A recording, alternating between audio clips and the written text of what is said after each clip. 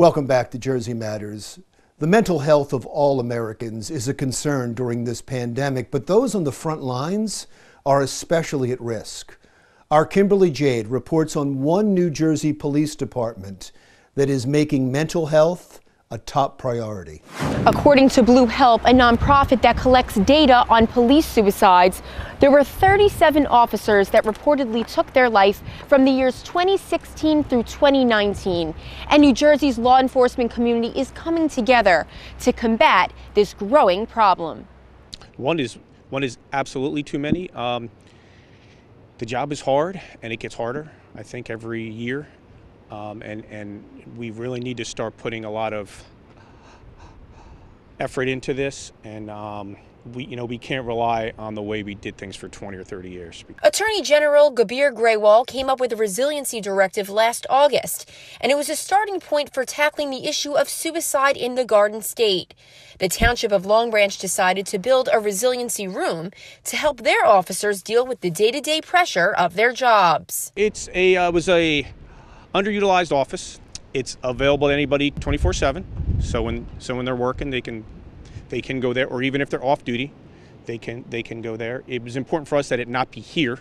And the idea was to have a place where they can go and relax and chill out, or even more importantly and more seriously, to have a place where if we did have a critical incident, that there would be some privacy. The quiet room is located away from the police headquarters on the second floor of the building in Long Branch. The items that you see in the room were all donated from township employees. If they don't want to be seen going in and out, they don't really have to be. Not long ago, New York City saw a rash of suicides within law enforcement. Luckily, Chief Roebuck of Long Branch has not seen that in his department, and he plans to keep it that way. Thankfully, no. We have been lucky, and we want to keep it that way, although there are stories of many officers from surrounding towns that have unfortunately taken their life.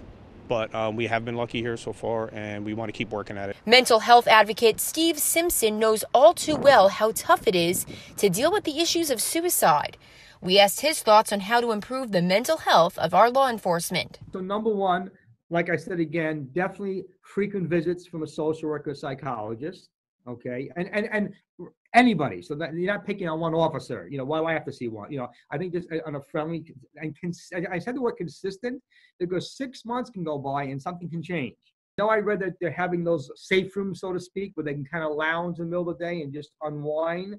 That's important. And I'll also say, talking to the officers, whether you want to call them self-help groups or just chat groups amongst themselves, I think in those rooms, and they can just talk to their peers and unwind with each other. The department welcomes anybody that is interested in donating to the Long Branch Resiliency Room. They definitely need to contact the chief of police and let them know that they would like to donate, and that would be really great, and we would really appreciate it. And the hope is that these resilience rooms become a trend in the coming years throughout other police departments throughout the country. Reporting from Long Branch for Jersey Matters, I'm Kimberly Jade. All right, thanks a lot, Kimberly. Still to come, with children online more than ever during this pandemic, how do you know they're safe? We'll talk about it when Jersey Matters comes right back.